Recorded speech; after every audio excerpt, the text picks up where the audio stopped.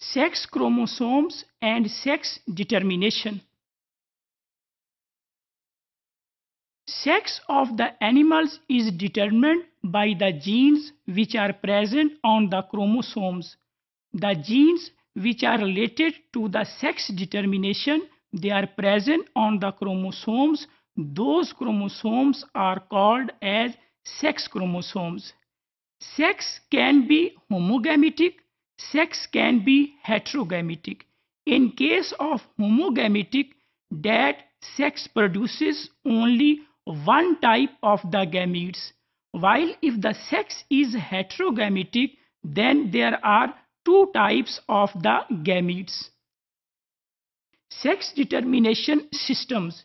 There are three most common sex determination systems.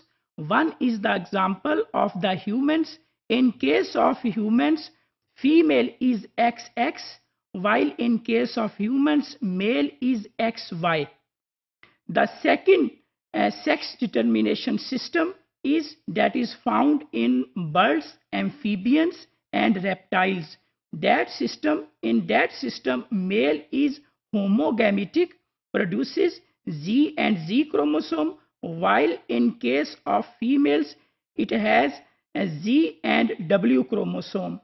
The third sex determination system, which is found in the grasshopper, where female is homogametic and it is XX, while male is X0, mean there is only one X chromosome. If there is only one X chromosome, grasshopper will be male, while if there are two X chromosomes, the grasshopper will be female.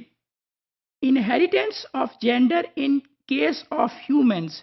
In case of humans, a mother, she has two X chromosomes, while in case of the father, he has one X chromosome and one Y chromosome.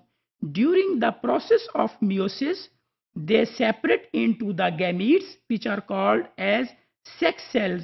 In case of female, the sex cells are produced as X and X, while in case of males, sex cells are produced as X and Y. So X and Y, in case of the father, they will be converted into the sperms. They ultimately form sperms, while in case of female or the mother, they are converted into the eggs. So as a combination of the eggs and sperms, the possibility of each children would be 50%. There would be 50% chance for the birth of a girl, and there will be 50% chance for the birth of the boy. We can understand by this pictorial view of the diagram that human sex determination, how human sex is determined. Like here the example that here are the sperms which are present with the male and eggs are present with the female. When egg sperm fertilizes to the egg, then there will be two eggs and girl will be produced.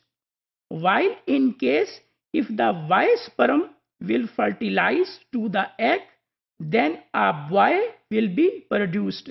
Boy will have X chromosome and Y chromosome. So sex determination in case of humans is due to the sperms which are present in the male. Sex determination in the birds. Here is the example of a bird where the male has two Z chromosome. Z and Z, the male is homogametic. It produces sperms of Z type. While in case of female, she is heterogametic. She has two types of gametes. She can produce the eggs containing the Z chromosome. She can produce the eggs containing the W chromosome. So as a cross between the male and the female, if there is a cross between sperm and the egg that contains Z, there will be Z and Z, so a male bird will be produced. While in the case if sperm will combine with the egg that is W, that has W chromosome, so a female bird will be produced. So in case of sex determination in the birds, female is responsible whether a male bird will be produced or a female bird will be produced. The sex determination system in grasshopper. In case of grasshopper, if there are two X chromosomes, then it will be a female, and if there is single X chromosome in addition to 22 autosomes, then a male will be produced. So if there are two X chromosomes, then the grasshopper will be female, and if there is only one X chromosome, the grasshopper will be the male.